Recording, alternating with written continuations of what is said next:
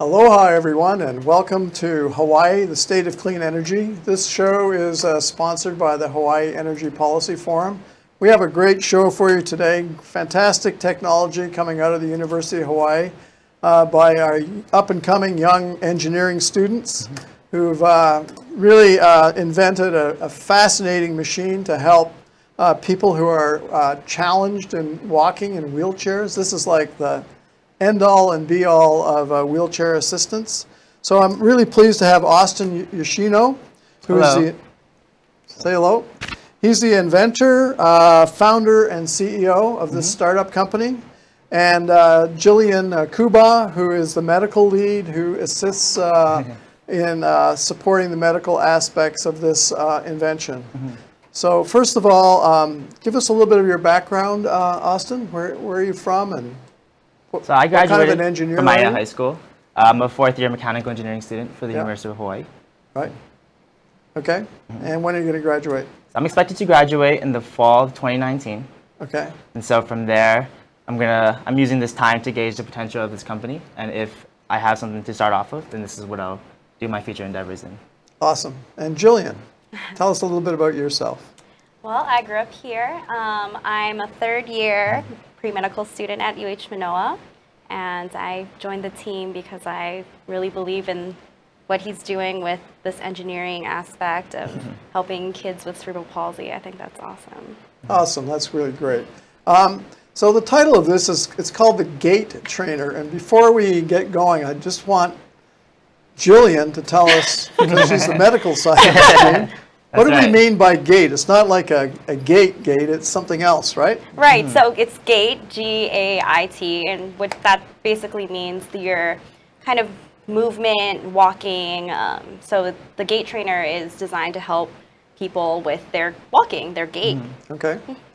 And it's gyroscopically controlled so you don't just fall over, is that correct? Correct. Okay. Correct. So Austin produced a really great video. It's about 3 minutes, and I'd like us to run that now so it tells a really good overview of what he's doing.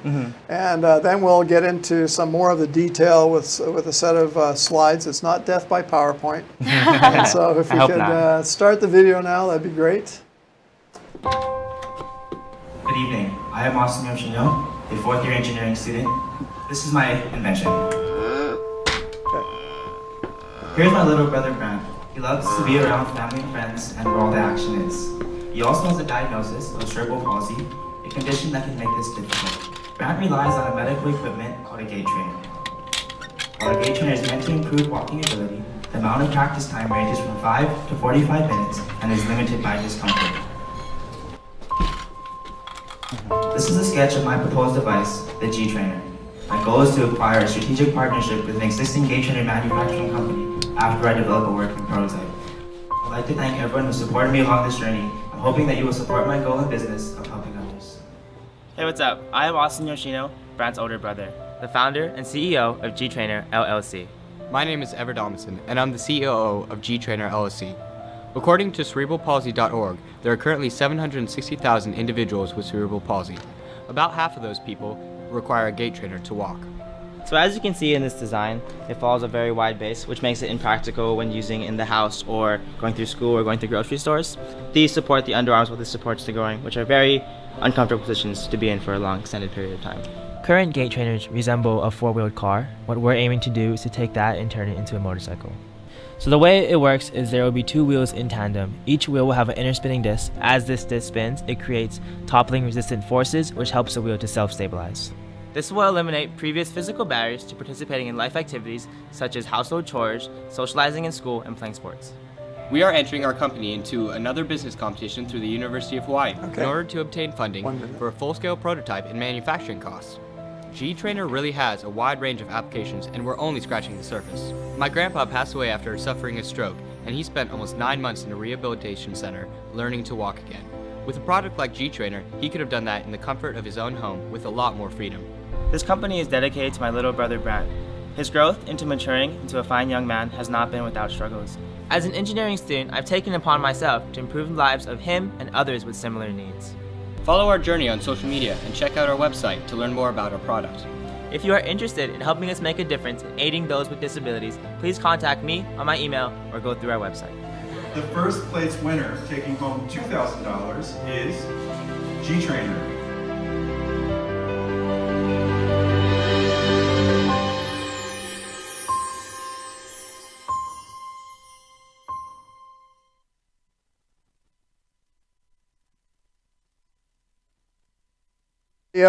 And really told a great story of starting from why we're building this device, or why you invented this device. And right now I understand that you're trying to raise some money for this. Correct. How are you doing that? So we started our crowdfunding campaign through GoFundMe. And so we're looking at a goal of $5,000, which will help us get to the point where we can pitch this product to a manufacturing company. Okay. And so I understand you're using some high-tech technology to build your first prototype. And what is that? How does that work? So right now we're making a small-scale prototype using a 3D printer and just, city mill parts. And so we're constructing this prototype to have a working device that we can pitch to a company. So about how big is that? So the working prototype will be about this big. Okay. Yeah. And how high? Approximately this high. Okay. So you're going to have like a model on it, like a model of a person sitting in a chair and all that? Yeah. So they can really understand the concept, because it's not that easy a concept to understand. When you look at the drawings and there's a gyroscope, which automatically is like weird, like a magic, kind of a magic technology. So let's have the first slide up, please. And here we go. So here's your brother. Yes, my little brother. Brant. Okay.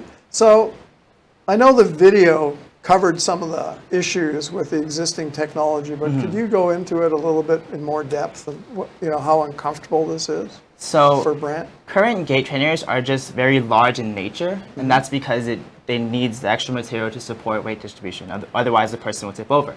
Right. And so while it may help him walk, and he can walk in it, the places he can use it are very limited. Right. For example, he can't really use it in the house because we don't have a lot of space. You can't really use it in grocery stores, or even during school grounds, it's a little hard with everyone walking by. Also, if you look at how he's being holstered up in this device, he's being upheld in the underarm and groin areas, which are not very comfortable places. And so for our design, the gyroscopic technology helps to self-stabilize the wheels, which can allow us to reduce the frame size. And we chose a vest-style harness so that it will be supported, his pressure will be supported throughout the body instead of just in these 3 points. So how would he actually, somebody still have to pick him up and, yes, and put him in? So you have to almost be like Steve Reeves. I mean, he's going to be a heavy guy. Yeah. Thankfully for my family, my dad is really carry the load for that. But we are looking at getting lifts. And so there are lifts out there that can help transport him from the bed to the walker to the wheelchair to the dinner table. Okay. So Jillian, I'm going to put you on the spot. Can you comment a little bit about on the health side, why it's so good for people to walk? Yeah, so especially for cerebral palsy, which is a movement disorder, usually children get this at birth or in their prenatal stages, so when they're in the womb or shortly after they're born. And so what it causes is muscle atrophy, muscle tension, muscle tone. It's called spasticity, where your muscle tissue actually shortens. Okay. And that can be very painful, very limiting for the children. And of course, people with cerebral palsy, they range in their motor functions. It varies from person to person, but it's really important for them to get walking in just so that they can maintain their muscle length and their mobility and their range of motion too. Right. And also it's just great for the children in the sense of like their socialization, being able to go outside, go out to places with their family. It kind of gives them a sense of more independence as well, which can be really even more important than, the medical, physical aspects. So how many times a day would they exercise? Is it like a one time a day event, or do you space it out over the course of a day? I think that really depends on the child, just because each child's situation can vary greatly from person to person. Okay. So let's pull up the next slide, please. So, Austin, tell us about these other clue geometries. So these are current Gait-Trainers on the market. Yeah. As I was saying before, they all follow a very similar design. As you can see, the bases are all very wide. The most popular one is probably the Riften. That would be the biggest company, but even that design is a little on the bulkier side. Right. And so how would yours reduce the bulkiness? I mean, would you still have those outrigger wheels, or would it just be this little magical wheel that just stays upright? Is that... So it would be two wheels in tandem, Yeah. and they would be walking as they straddle the device. Right. And so it would be as wide as their feet. Or Oh, really? I think we have a diagram of that. So next slide, please. We'll talk about how many people are afflicted with this. You want to talk about the market? I mean, I don't want to call it the market size. That sounds a bit cold. Yeah. But, you know, these are human beings. So tell us a little bit about, you know. Well, actually, cerebral palsy is the most common disability among children, motor disability among children. And so around 800,000 kids in the U.S. alone are diagnosed with cerebral palsy, and then so that's maybe like 1 in 323 children in the world, according to the CDC. Wow, that's a lot. It is. Yeah. I'm surprised that the percentage is. It's a lot bigger than people are aware of. Right. Yeah, exactly. So part of this project too is also being able to raise awareness for cerebral palsy and conditions like it, those movement disorders as well. So it's hard on the families too. I mean, yes, for sure. Tell us about some of the issues, you know, you being a family member, you know, that impact you guys. Well, generally. Generally, I mean, there is just struggles with mobility, you know, getting my brother into the car, out of the car, into his devices. It puts a lot of strain, not just on him, but on us. Right. And so this device, I'm hoping, will help to eliminate some of these barriers. Right. Okay. Let's have the next slide, please. Okay, I think this is showing existing technology. Right. Yes. It's pretty agricultural, I would call it. It's not like it's not like very high tech at all. Yeah, it's very mechanical. In a world where we have electric wheelchairs and almost everything's electric now. You know, it's weird that no one did that for this. I can't believe somebody hadn't thought of this. Yeah. So why did you think of the gyro? Is that because you see the you know, the guys going up and down Diamond Head? And what do they call those two-wheeled things? You're right. That's exactly what it is. It was I was thinking about those hoverboards that just came popular all of a sudden. Yeah. And so I was thinking, you know, that has to have some sort of stabilizing technology in it, because when I rode it for the first time, I got it. You know, it was pretty easy. It wasn't too hard. And I thought, why not combine that with the walker? You know? Yeah. So when was your eureka moment? Did you have one? Yes. Yes. Tell us about that. So I was thinking of, a couple years ago, I started thinking of, you know, my knowledge as an engineering student and how I could help out my little brother, you know, something I've always wanted to my whole life. And I guess one night I was just cruising with one of my homies, and I just thought of it. You know, it was just a random thought. I was thinking, we had just finished playing with the little hoverboard, and so I was thinking, like, you know, just fresh off of that, you know, combining that with a walker, and I thought, you know, maybe this might work. So I wrote it down on my phone. The next morning, I looked at it, and I started doing some research on the internet, and I found out that they had used a gyroscopic wheel to replace training wheels on a bike. Right. And so that company had funded a lot of money through Kickstarter. Unfortunately, they crashed and burned like in 2013 or whatever. But, you know, I thought that if that technology works for replacing that, you know, why can't I use it for this too? Awesome. Well, we're going to cut to a break. Believe it or not, we've already gone through about 15 minutes. I told you it would go fast. Yeah. So let's cut to the break, and we'll be back in about a minute. Okay, sounds good. Thank you. Aloha, I'm Yukari Kunisue, the host of Konnichiwa Hawaii, Japanese talk show on ThinkTech Hawaii. Konnichiwa Hawaii is all Japanese broadcast show, and it's streamed live on ThinkTech at 2 p.m. every other Monday. Thank you so much for watching our show. We look forward to seeing you then. I'm Yukari Kunisue. Mahalo. Hello, I'm Dave Stevens, host of the Cyber Underground. This is where we discuss everything that relates to computers that's just going to scare you out of your mind. So come join us every week here on ThinkTechHawaii.com, 1 p.m. on Friday afternoons, and then you can go see all our episodes on YouTube. Just look up the Cyber Underground on YouTube. All our shows will show up, and please follow us. We're always giving you current, relevant information to protect you, keeping you safe. Aloha. Okay, here we are back from our short break, and I have Austin and Jillian here who are talking about Austin's awesome invention at the University of Hawaii.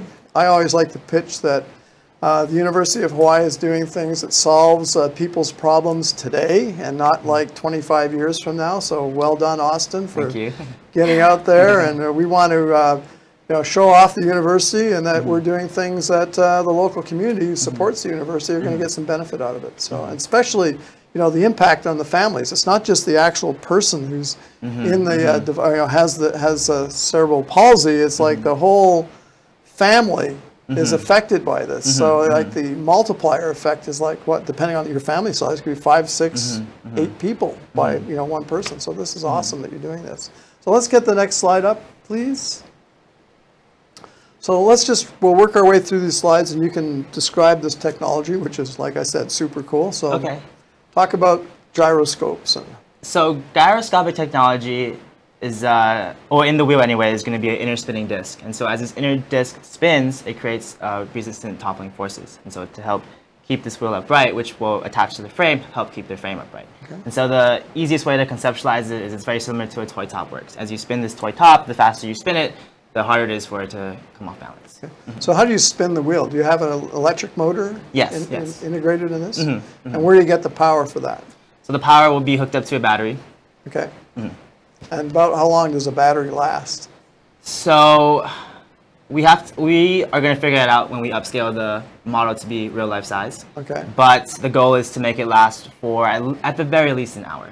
Okay, that's pretty cool. So I'll have to talk to you about hydrogen after the show. We can increase that by maybe a factor of 3 or 4. That'd be great. I have to get my hydrogen plug in. So next slide, please. Okay, go for it. So these are some of the current applications of this technology. As I was saying before, in the gyroscopic bike, this front wheel is used to replace training wheels. So when you first learn how to ride a bike, you don't need training wheels because this will help keep you upright.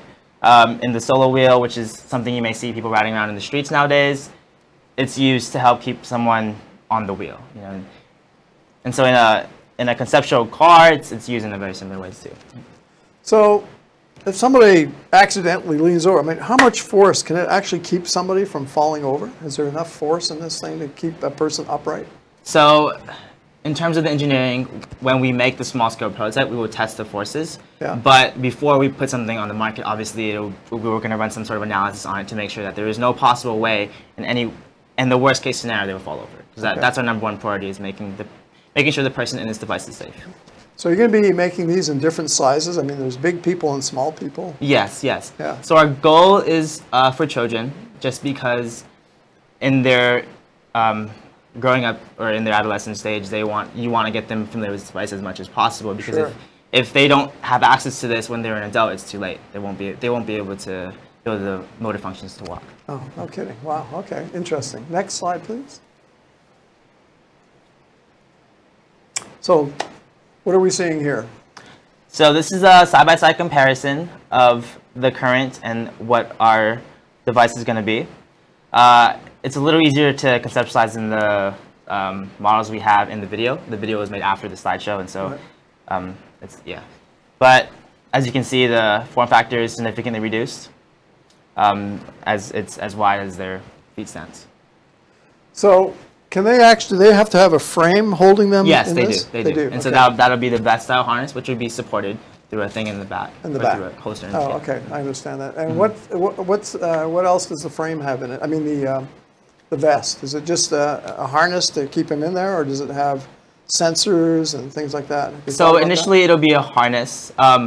In my expertise of the engineering side, it's best for me to work on the frame, and so I'm working on making sure the frame is solid and won't tip over. And then as we advance in the project, we have Jillian, who's her medical expertise, and we're looking to add physical therapy or therapists to the team to help with the walking mechanics and making sure they're supported correctly. So Jillian, what kind of things can you do with the vest and all the system that provides that kind of, physiotherapy? Honestly, that's what we're trying to kind of work through right now. Okay. As far as the vest goes, just because we want to make sure that what we're making is going to be, you know, beneficial and work for each patient.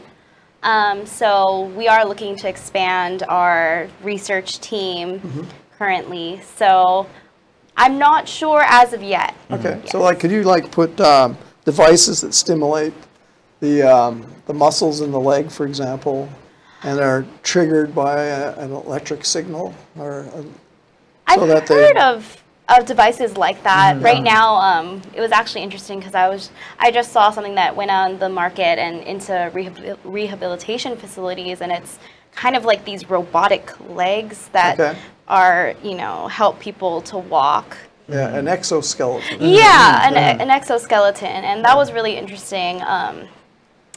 But I guess for our Gait-Trainer, it would be more so for, you know, to get the motion in, and not so much to correct their gait yet. Perhaps future iterations of this device will include an exoskeleton. Yeah, okay, cool. Next one, please. Okay. This is what we were talking about, product expansion. Right, yes. So I could see a great, apart from old people like me, getting there, those are the guys in the walker, me and Jay. Wounded warriors, for example, the Department of Defense should be very interested in this kind of a technology. Have you talked to anybody yet in DoD or that would, you know, be interested in this? Not yet, because my current focus is on cerebral palsy patients. Okay. But once we have this sort of figured out, then we'll look at possible expansions. Okay. Cool. So tell me about the timeline. First of all, you're trying to raise money on what? Crowdfunding? On crowdfunding through GoFundMe. And you're looking for how much? Approximately $5,000. And how can people donate to your crowdfunding? So you can go to our website, g-trainerllc.com, and in one of the tabs they'll say contribute, and so you can either send us an email if you would like to help out, or you can go directly to, there's a link directly to the GoFundMe site. Okay. And so they have to raise all the money first before you get it, correct? And you have to meet some deliverables. Is that how it works? Crowdfunding? I believe it's just donations, donation-based, yeah. Okay, fine. So I understand that you entered a contest at the university. Yes. So tell us about that. So I entered this concept through PACE's Breakthrough Innovation Challenge, where I gave, this slideshow was my pitch, and so I gave it to a lot of professionals in the business side, and ended up winning first place. That was nice. Very good. And what was the prize? The prize was $2,000. Okay. And so with that money, we used it to pay for the LLC fees and the the patent fees. And I bought a 3D printer, which is what I'm currently using to help prototype. Okay. I thought the UH had some 3D printers, but I guess maybe they're not big enough. They do, and I am using their resources, but for me personally, it helps to have a 3D printer at my house because I'm constantly around the clock 3D printing. You know, I'll be up to like 3 in the morning just working on this. I'll watch TV and print, and you know, and so that it really helps to have something in my own personal space. Hey, admire dedication. So this is like a new Steve Jobs, right? Like you're hopefully. working out of your garage. That's the goal. You're going to invent this new thing that's going to take the world by storm. That's great. So. My other questions is like, what's been the response so far from the community? How long have you been up on the site for crowdfunding, and what's been the response to date? So the site we actually just launched today, and the video that is shown is something that we're planning to launch this week. Okay, cool. And so we just finished filming it last month, and so we just are. This is something very new. Okay. But in terms of, I've been promoting a lot of this on my Instagram. You know, that's how people can keep tabs. If you like to follow me, it's at austin.yoshino. And so I kind of like post my stories of what I'm doing, a lot of, you know, like the 3D printing and updates on the project. And so I've been getting a lot of good response. People love the story, of course, but I think they like my determination and my grind. You know, I'm constantly working on this. It's something that has become almost the first priority, equal to school, of course, but. And how's the university supported your efforts? What have they actually done to help you? It's great. So I first started the research through a Mechanical Engineering 696 course through Dr. Scott Miller. And so I had a team that helped me kind of help define the problem and what are parameters that need to be done that this gait train needs to fix. And then from there, I took it through PACE's business program, and PACE has been amazing. I'm constantly getting emails. I actually got this interview through PACE, but I'm constantly getting emails about these events I should attend to, a lot of networking events. I went to the East Meets West conference for free. That was really great. There was a lot of great speakers there and a lot of good insight that I kind of gained, and a lot of business models. Because I'm not a business student, and so, but they make it really easy to learn. You're learning business through the school of hard knocks. Yeah, that is true. Exactly. Yeah. That's the best school there is. So what kind of training did PACE give you? I mean, just like top level stuff, just so the audience understands what a great resource that is. So through the PACE program, they gave me 2 business coaches. And so they helped me out in terms of making my slideshow and helping to define the market. Like I said, just a bunch of resources. They have this space study room, which is phenomenal. They have really fast Wi-Fi, like really cool chairs, very like up-to-date, modern type of stuff. So you might want to consider Accelerate UH. I think you said you applied for them, but you didn't quite make it this term. They were looking for a little more traction, and so the next time we apply, we're going to have a prototype ready. Right. And along with the team, because when I had applied, I applied by myself, and so I think that was one of the things that was a little bit of. I actually took their course. Oh. Wow. I support a friend of mine who, and we got accepted. Oh, wow. So Congratulations. It's really a great course, so I'm going to put in a plug for Accelerate UH. Okay. Because I came out of business. I'm not an academic myself, so I am still arrogant, but I thought I knew everything I knew there was to know, and I didn't and don't. And excellent course, so yeah, well done. So your pitch was really well done. That's kind of the things they teach at Accelerate UH. Plus they put you together with a venture capitalist, teach you how to raise money, about getting your patents in place and how you protect your IP, all that kind of stuff. So it's really good. So what's next? So next we are entering a business plan competition where it'll be a little more on what we've done since the Innovation Challenge. Yeah. And it's going to be me, Jillian, and Everett Amundsen, who is the COO of the company. He's a double major in marketing and entrepreneurship. So he'll really help out in those. So we saw him aspects. on the movie, right? Yes, he was. He was the other one in the movie. Yes. You guys are all dressed up in your shirts and ties. And like really let's great. keep things professional. Yeah, very good. So they say in Hawaii you only wear a jacket and tie when you're going to the court building. So That's absolutely not the case in the So we're going to wrap up now. So I'd just like to ask you, do you have any parting things that I missed that you would like the people and the audience out there to know about? Let me ask Jillian first. I haven't let you do much of the talking, so. Oh, no. I just really hope people can support this innovation, this idea, because I think that it could really potentially help a lot of people. And, from the medical side, I think it's going to be a great asset and very beneficial to the community. Awesome. Yeah. And the inventor and CEO and founder, what have you got to say, Austin? I guess, wow, we've talked a lot. If you'd like to help out, please reach out to me. We are open to any suggestions, any resources. Right. I guess just, for me, this company is a little more than just a product. It's almost a double-edged sword where I can make something to help people, but also bring awareness. I grew up in a family where my little brother was cerebral palsy, and so I was always surrounded by it. But I'm starting to realize that that's not true for everyone. And so if I can help to bring awareness of the issue and potentially help research or whatever it may be to make their lives better, I would love to do so. So I'll wind it up. I think you have a real winner here. This is great technology. I'm fascinated by it. So we can talk later. Everybody, that wraps up our show for today, and we'll be back next week with another interesting set of interviewees. And so thank you very much. Guests. Thank you so much. Guests, yeah. So thank you for having us. Thanks for coming along. Thank you so much. Jillian, thank you so much. Austin, awesome work. Very good.